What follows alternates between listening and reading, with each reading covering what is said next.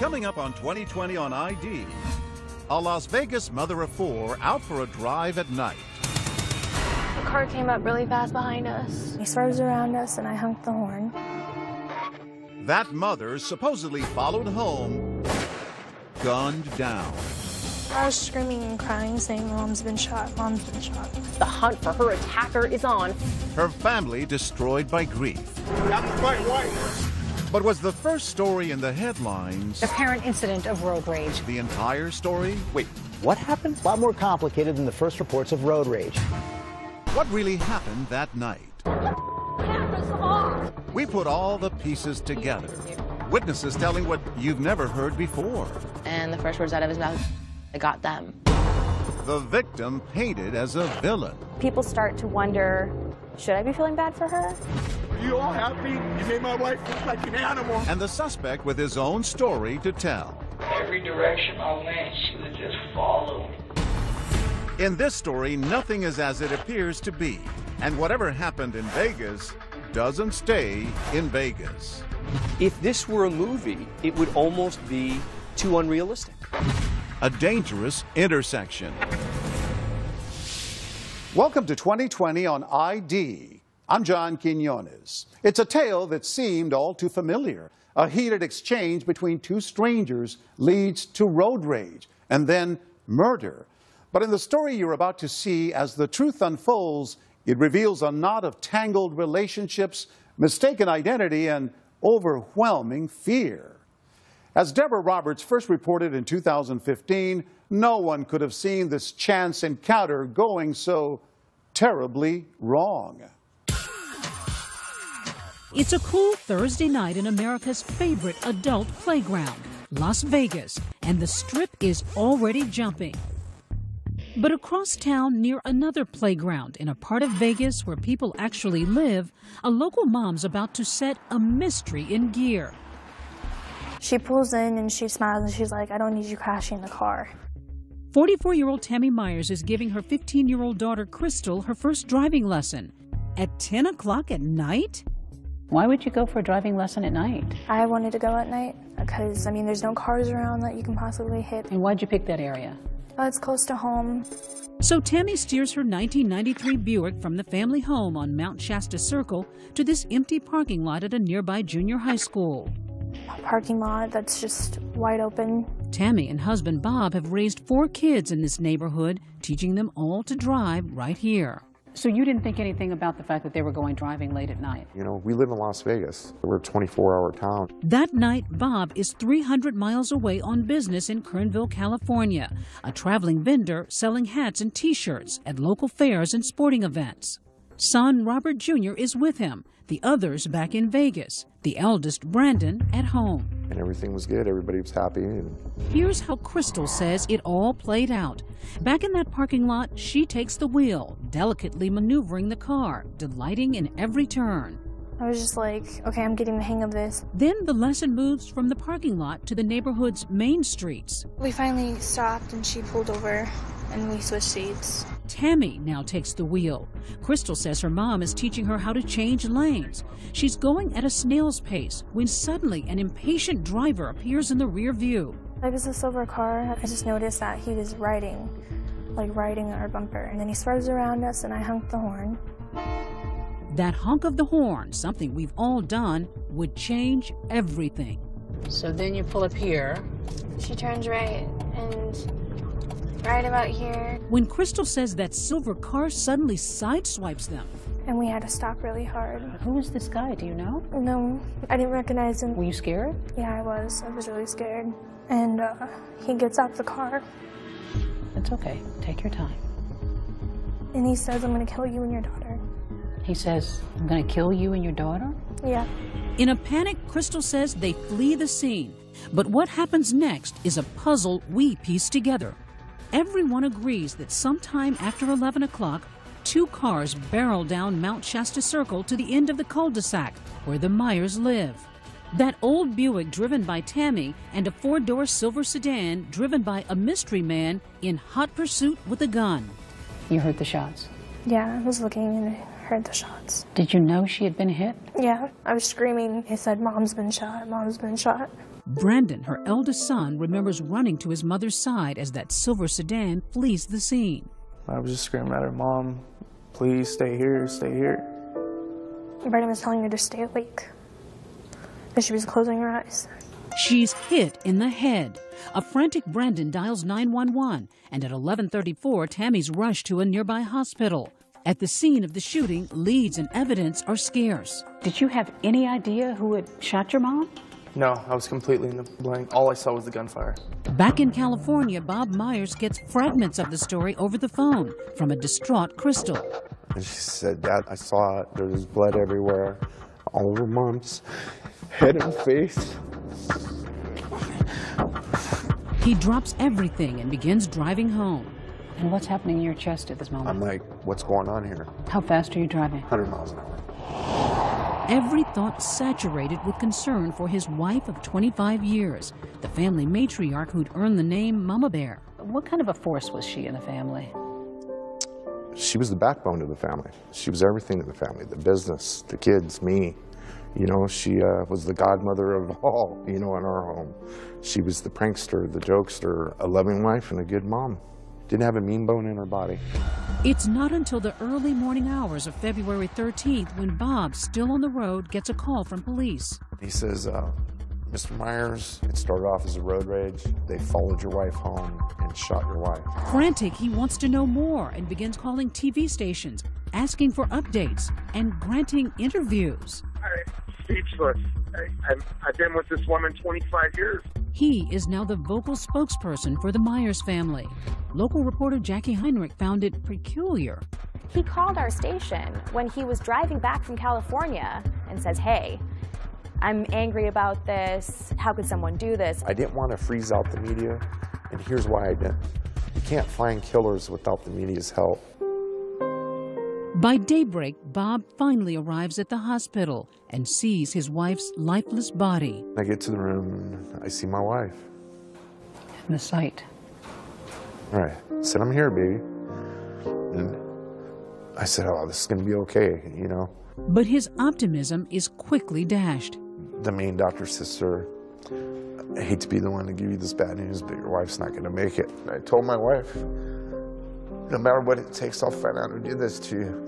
Later that morning, I'm right here. You know what you did last night? You come here. an angry Bob Myers stands before the cameras saying there were as many as 3 killers in that silver car. 3 guys wanted to plow into a mother of 4 and come back and shoot her, follow her home, and kill her. By the end of the day's news cycle, here's the official narrative. Police say 3 suspects in a small silver car nearly collided with her green Buick. It followed them home, someone inside opening fire. As the Buick becomes a makeshift memorial, Tammy Myers appears to be yet another victim in an endless string of road rage incidents. Los Angeles, Tampa, Randleman, North Carolina. And this scene in Austin, Texas. 2 men in the middle of traffic going at it with a baseball bat and a wooden pole. But this one is unlike any other. A mom cut down in her own driveway. Road rage mystery in Las Vegas. The mother shot after teaching her daughter how to drive. But despite all the attention, no arrests. The next day, February 14th, a heartbreaking Valentine's Day.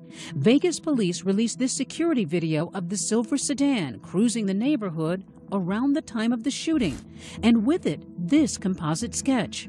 Police say this is the face of one of the suspects. Police say it's Crystal's description of one of the strangers in the car that sideswiped her and her mom, threatening to kill them. He's a big guy, 6 feet tall, weighing about 180 pounds. As far as we can tell, there was no prior contact with these individuals. They are complete strangers. There's a manhunt for this unknown guy, instilling fear in everyone across the valley. Everyone's like, could this happen to me? Neighbors are too afraid to show their faces with that suspect still out there. That night, an agonizing moment for Bob Myers. At 7:05, he disconnects his beloved wife from an artificial respirator. I'll always have a wife. She'll never leave my heart. But she's gone. I didn't want my baby to suffer, but I didn't want her to go either. You know, to have to say it's okay to turn off the switch to let your wife go. So you had to do it. Had to. But before Tammy Myers can have a funeral, she's about to be buried. It's like they were murdering her all over again, repeatedly, daily. Tammy Myers went looking for the driver. Are you happy? As the story takes the first of what will be many sharp turns, was the innocent victim really all that innocent? Maybe this isn't what I thought it was in the beginning. And a young woman with inside knowledge about that night. But to break the case, she must find the courage to turn in a friend. You called the police. What did you say? Everything. Stay with us.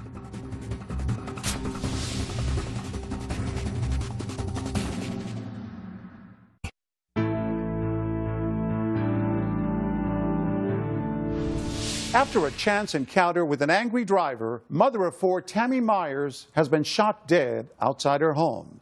It seems like a case of road rage gone terribly wrong.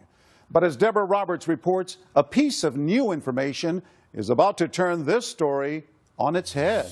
The mother targeted. The hunt for her attacker is on in what's being called a case of road rage. She was a good woman and she didn't deserve this.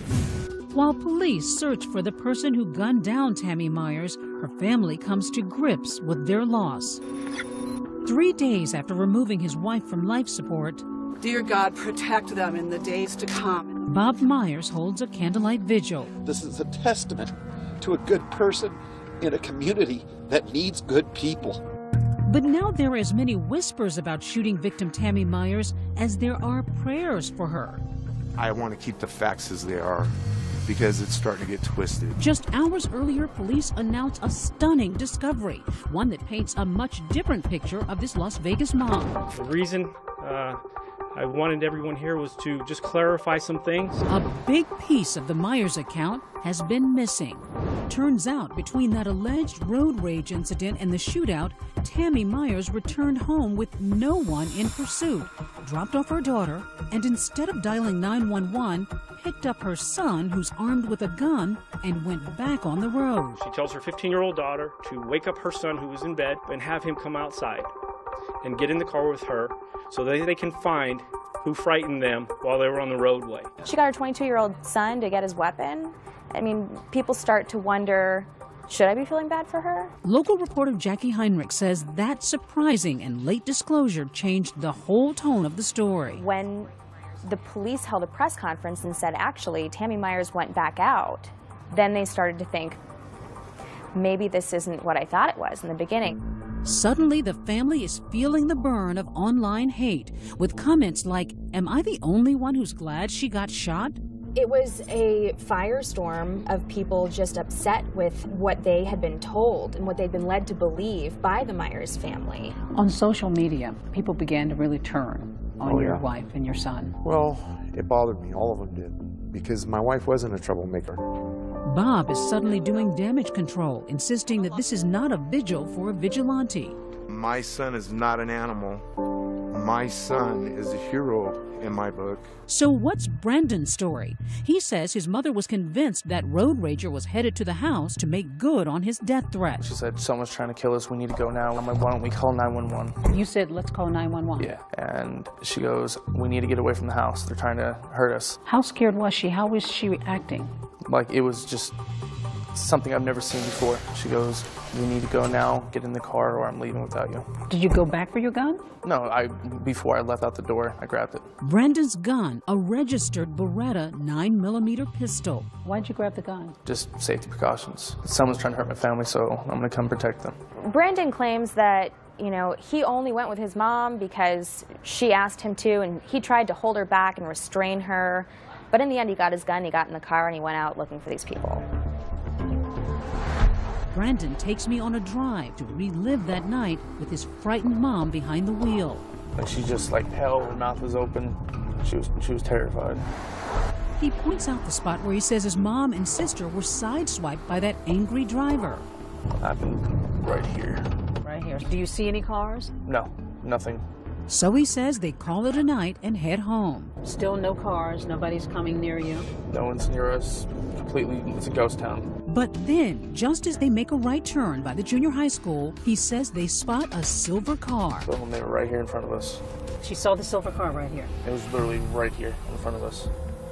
Things would escalate, leading to the shootout in the cul-de-sac, with both Brandon and that mystery shooter exchanging more than 20 rounds. But the exact how and who of the incident still puzzles police. That is, until this woman picks up a phone and drops a dime. You called the police. I felt that I had to. Were you conflicted? Absolutely. I still am, even sitting here. Nearly a week after the shootout, investigators interview this woman, Caitlin Christian. For the first time, she's sharing her story about the night Tammy died. It was about 3 o'clock in the morning. I was sleeping. My phone was going off the wall. She says it's 19-year-old Eric Nausch, a wannabe rapper and pot dealer seen here in his Instagram photos. Caitlin says he's a close friend with whom she shared everything. You just connect with certain people, and Eric and I had a connection. He had lost his father as he was a kid. I lost my mom when I was a kid, so instantly that just connects people. And so he had that loyalty that I have as well, and so we just became good friends. And that loyalty's about to be tested. It was, I need to come over, something important. How did he sound? Disheveled, you know, shooken up. Caitlin says Nausch comes over to her apartment, confessing to a shooting in his neighborhood. And the first words out of his mouth is, I got them. Telling her he may have shot a rival drug dealer. And then he showed you something. Mm-hmm. What did he show you? Well, he had emptied his backpack. He had pulled out his gun and extra clips for the gun. Nausch leaves. Then, days later, it hits Caitlin. Her friend may have been involved in Tammy Myers' shooting. You read the details that there's a mom of 4 who's shot and killed. What goes through you at that moment? How could this happen? And I didn't even finish the article before I got up and called. Called? The police. She makes a wrenching decision to turn in her trusting friend. And how did you feel after the conversation once you told them what you knew? Terrible, but there's always a right and a wrong. The next day, SWAT team squad cars surround Eric Nausch's home. He's holed up inside. Our Las Vegas affiliate, KTNV, is live on the scene. Right now, we are in the tactical phase of attempting to take a suspect into custody. Caitlin says she's texting Eric nonstop. So you were trying to convince him to surrender? Right. Still a very confusing scene out here as everybody is arriving here on scene. One of those arriving is the suspect's mother, who's in obvious distress. Guys, please, you guys, get back. Please! Turn your phone off! But as the standoff drags into its second hour, questions in this already complex case are multiplying. For one thing, Eric doesn't even drive, and he bears little resemblance to Crystal Myers' description of the shooter. I mean, he's really small. He's nowhere near 6 foot. And just as bizarre, the location of his house, just a block away from the Myers residence on Mount Shasta Circle. We go through the play-by-play on this map with ABC legal analyst Dan Abrams. The irony being that the suspect is right around the corner from this family. They're out looking for some composite sketch of some guy in a road rage incident, and little do they know that it's a block away. You can literally see his home from my front door. And you walked over to his home really angry. Pajamas and all. That's my wife. You were yelling. Oh, I was upset. No, it ain't okay. Bob Myers is devastated, the police stopping him from getting any closer. And in that moment, his understandable grief turns to unforgiving anger. You all happy? You made my wife look like an animal and my son. There's the animal a block away. Are you happy? My wife was a victim. She lost her life. And it's like they were murdering her all over again. Repeatedly, daily. Finally, a shirtless Nausch surrenders. Suspect has been taken into custody. Suspect is en route to headquarters to be interviewed. Yes, police have questions, but nobody's prepared for the shocking answers. This story's not right. My name's getting thrown in. Nausch is about to spin a whole new version of the story. When we come back, Eric Nausch says road rage had nothing to do with it. I just had threats on my phone. And claims Tammy Myers was stalking him. Every direction I went, she would just follow. Everywhere I went, that car was there. Stay with us.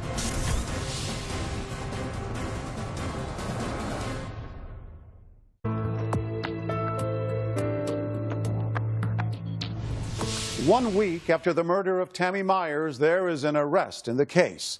But as police bring the suspect in for questioning, the twists and turns continue. Once again, here's Deborah Roberts.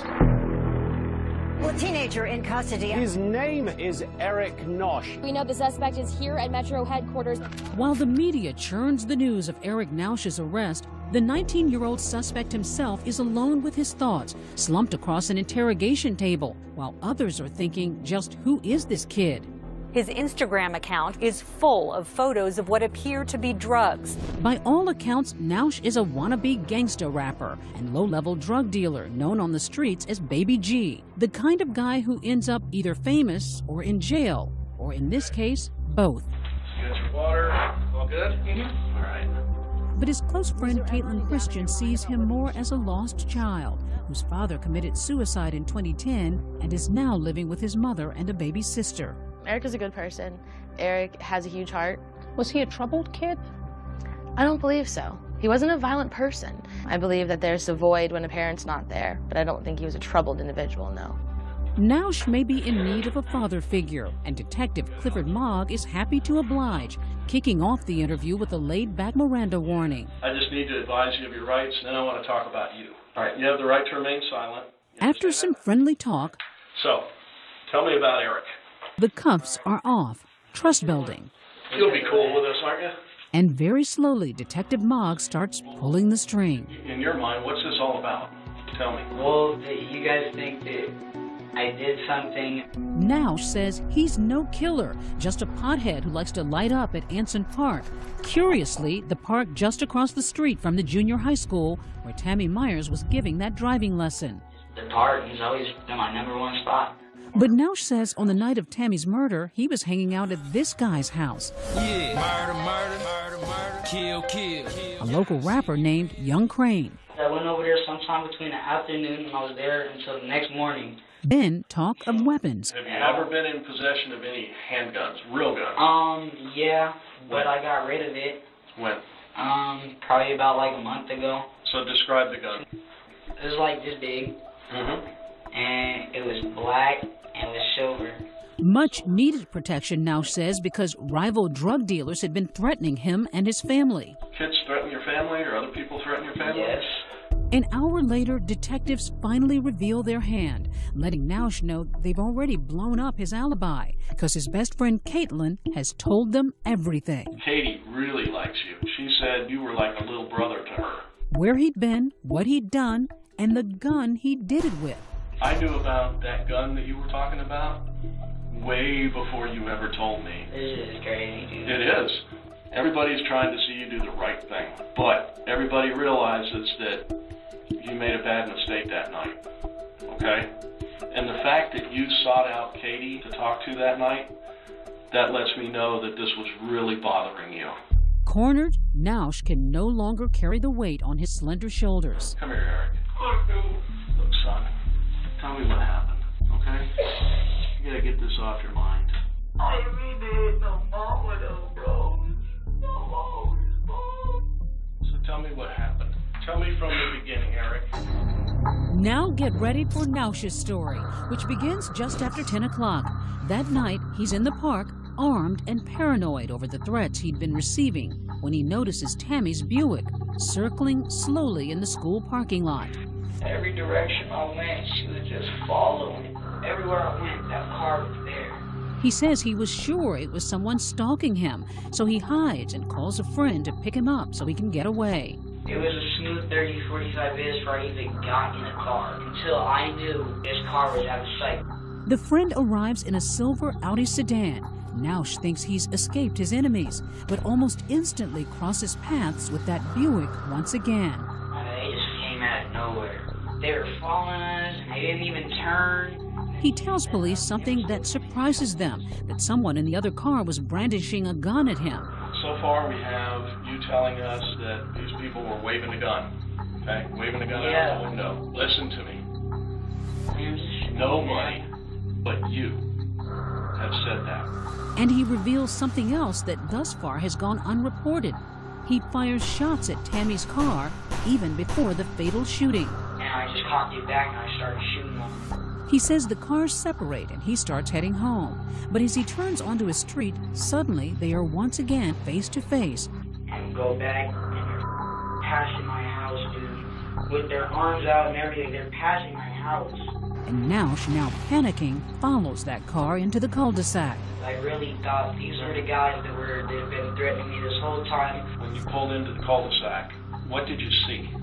First thing I seen them running up to the door. That's all I kept thinking is they going to grab more straps. And I didn't let up the bullet I had in there. I got scared. Do you think he had any idea that it was Tammy Myers in that car? No. I full-heartedly, in my soul, believe he had no idea. You know, you can tell when someone's hiding facts or holding back. And he wasn't. He didn't even know if anyone had been struck at this point, let alone who was in the vehicle. He had no idea. After unloading his gun, Nausch flees the scene, thinking he'd protected his family. It's only days later, Caitlin says, they both realize he may have just destroyed one. What was his reaction when he realized that it was Tammy? Nauseating remorse. Like, he could not understand how it happened. How did it go from, I was terrified and these are some punk kids looking for me, to the life of a mother.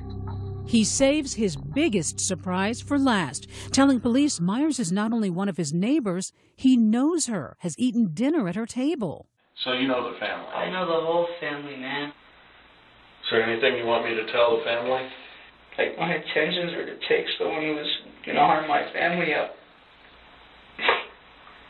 Not my homie's mom. Not Tammy.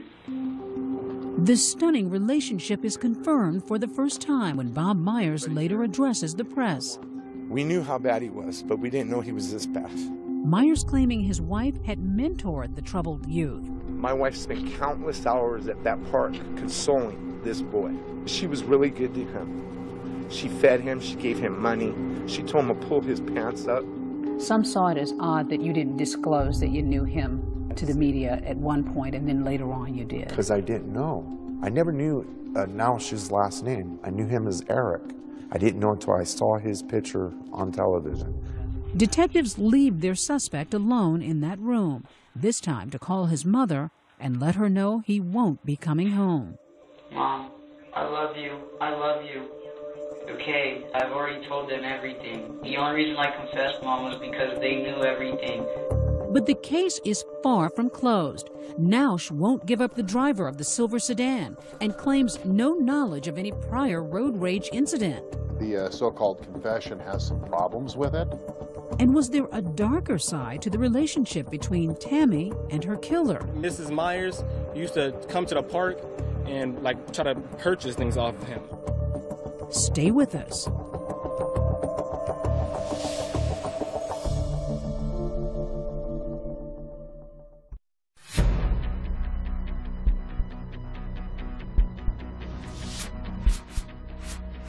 "10 days after the shooting of Tammy Myers, a wide-eyed Eric Nausch is ushered into a courtroom for the first time, an image that brings his friend turned informant Caitlin Christian to tears. What do you see when you see this shot in court? Just terrified. I mean, he looks the picture of a confused kid right here, don't you think? Yeah. In court, Nausch is with his new defense team, Conrad and Augustus Klaus. They're known around town for their assertive advertising, and now for an assertive defense. We are conducting our own investigations, and some of those already appear to be bearing fruit. The Klauses want that interrogation tape tossed out, And I just cocked it back and I started shooting on him. saying their client had smoked pot right before surrendering to police and was impaired while making those statements. The fact that our client was high and the police knew it compromises the result. But they're not just betting on a technicality. They claim the killing of Tammy Myers was justified. The facts seem to point to self-defense in this situation. I think there's a possibility, at least, that he was feeling like his life was in immediate danger. Now, I think in a court of law, it's going to be very hard to prove that, firing 20-some-odd rounds is self-defense. Do you think Eric should go to prison as a murderer? No. But I don't think Eric needs to go away forever. Because, she says, for months, Eric was facing a barrage of anonymous death threats from what he suspected were rival drug dealers. The situation serious enough for him to get that .45 caliber pistol. What kind of threats?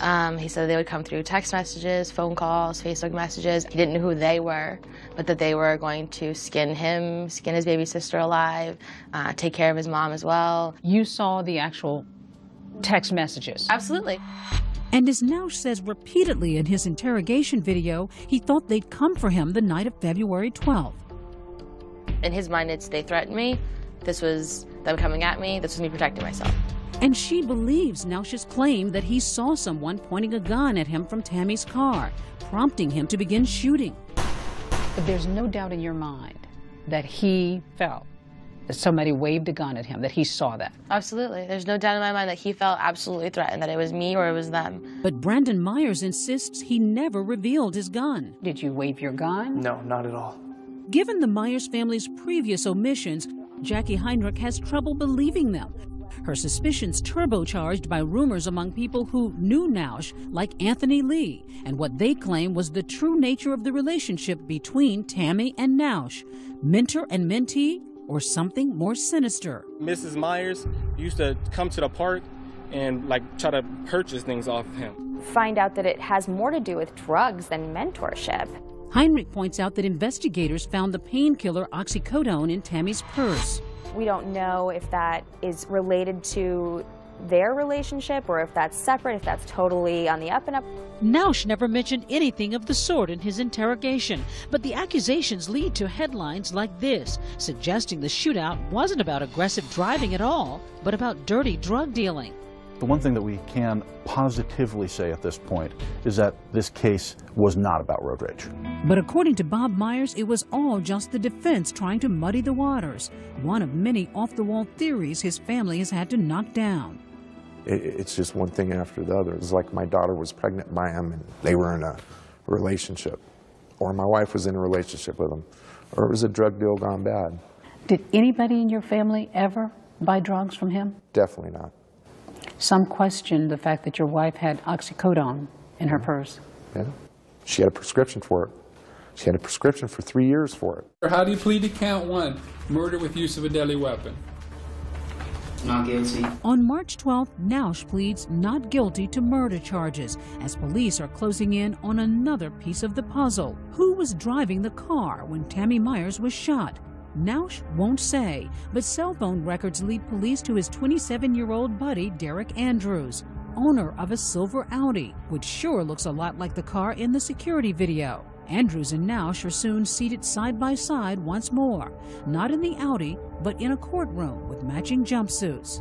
This was an act of unprovoked use of force on behalf of Mr. Nausch, with Mr. Andrews being the driver and complicit in this act. Andrews denies any involvement, pleading not guilty. Could he be that mysterious man seen here in the sketch, the first alleged road rage incident that started it all? Up next, we put the pieces together. Shows, Brandon, what was that? And that's when Brandon got out of the car, Mrs. Myers got out of the car. But the truth is stranger than fiction. It turns out everybody's wrong. Don't go away.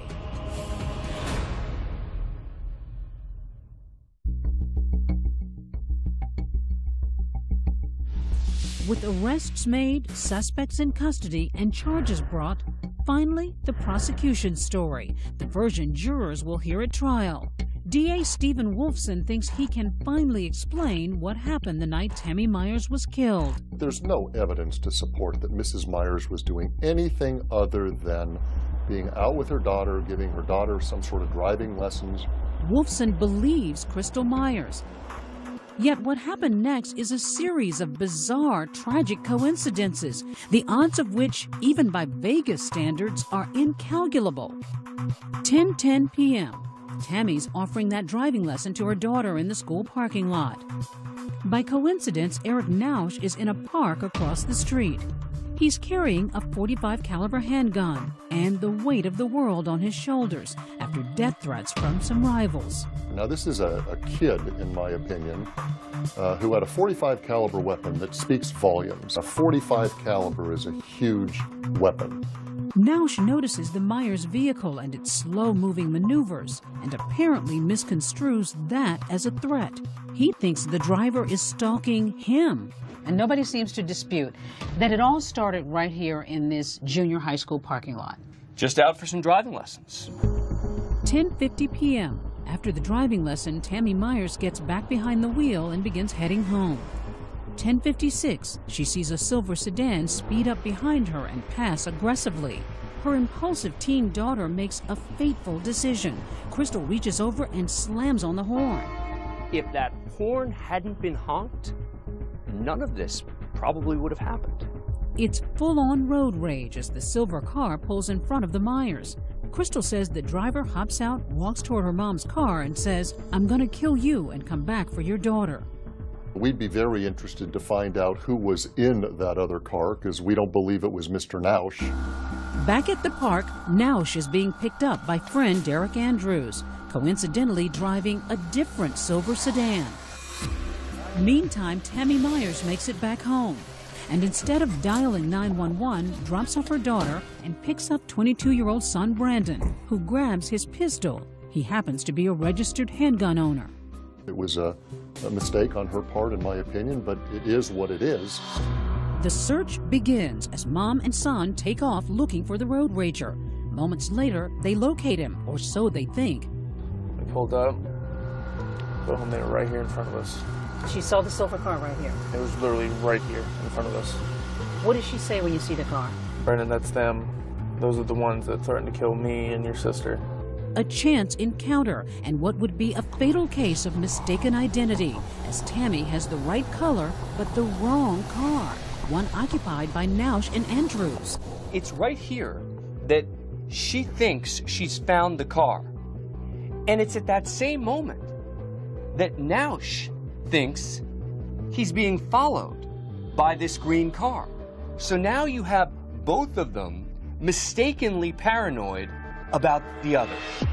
When Nausch spots the stalking green Buick, the same exact one he spotted in the parking lot, he surmises that he's the one about to be attacked. Moments later, shots fired. The first, but not the last time bullets will fly that night. At that point, the evidence says that Mr. Nausch raised his weapon in a threatening manner. This is a loud .45 caliber gun, makes a lot of noise, very intimidating. She goes, "Brandon, what was that?" I said, "Mom, we're getting shot at." At that point, she's shaking. He says he fired some shots there, but he didn't hit anybody. This should have been the end of it, which is Nausch has now gotten to threaten the drug dealers who he thinks are behind him. He's fired his weapon. They've learned their lesson. Both cars speed off. Myers and Nausch each heading home, taking parallel streets. But remember, they live only a block apart, and in the final, cruelest twist of fate, find themselves headed for disaster as they turn toward their houses, winding up on the same street. The Myers pull into the cul-de-sac. Derek Andrews follows them in. And that's when Brandon got out of the car, Mrs. Myers got out of the car. There's no evidence to suggest that Brandon or Mrs. Myers did anything to legally provoke and give Mr. Nausch the legal right to use deadly force. The minute he follows them into that cul-de-sac, he's now become a threat. What did you think was about to happen at that point? Did you think there was going to be a shootout? No, until they started shooting. And everything was like slow motion, like very slow pace. It was weird. Nausch empties his .45 and reloads. The evidence will show Mr. Nausch, in an unprovoked way, for stupid reasons, chose to drive down in a neighborhood that he was familiar with. And he saw two people and opened fire. When the shooting stops, the sedan backs away, and Brandon Myers sees his mother on the ground. She was laying and bleeding. So just seconds more and you would have both made it into the house. Yeah. A year later, that house soon to be only a memory. The Myers family packing up, moving out of the neighborhood and away from the specter of Tammy. I catch myself all the time calling her. I'll sit in my chair out in the living room and I'll go, "Hey, babe." Nothing comes back. The quiet cul-de-sac, once a safe and secure street for the boys' football fun, will now be remembered for the woman it could not protect. And I hate looking at this. I just stare at the ground right there. And I know that she was right there. The family has had a book written telling their side of the story as they await the trial of Eric Nausch. Bob will wait until after that to lay his wife's ashes to rest. You haven't buried your wife? Oh, no. Why not? Because everything that was said about my wife. When I put my wife in the ground, I want all the truth out. And I think the only way we're going to get that out is from a trial. Mrs. Myers, as I understand it, was a nice lady who was willing to try and help a troubled kid. That's what the evidence will show and nothing more. Hanging on the door over here driving around like clowns. A year later, another incident in Las Vegas between the driver of this truck and a motorcyclist. But Brandon Myers didn't need to see that to give peace a chance. In the wake of his mother's death, he surrenders the 9mm pistol he took with him that fateful night. The cops have it. I mean, I told them I don't want it back. They can keep it. For Crystal, the youngest Myers child, life has been difficult. The loss, the scorn, the guilt. You saw everything. Yeah. I asked myself, what if we didn't go? Or what if I didn't want to go? Or what if I never honked the horn? It probably would have been different. Crystal is coping the best way she knows how, through music. You say that you've actually written a song. Yeah, I did. Do you mind singing a little bit? Sure. The angel will fly and let the song go. I know she'll be alright. All these people judging us everywhere we go. The pain will never leave. It will always remain the same.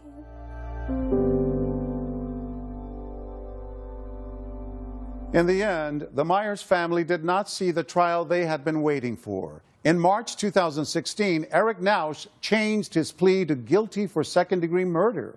He faces a possible maximum sentence of life in prison. Derek Andrews also changed his plea to guilty of voluntary manslaughter and accessory to murder. He faces a maximum of 15 years in prison. I'm John Quinones. Please join us next time for another edition of 2020 on ID.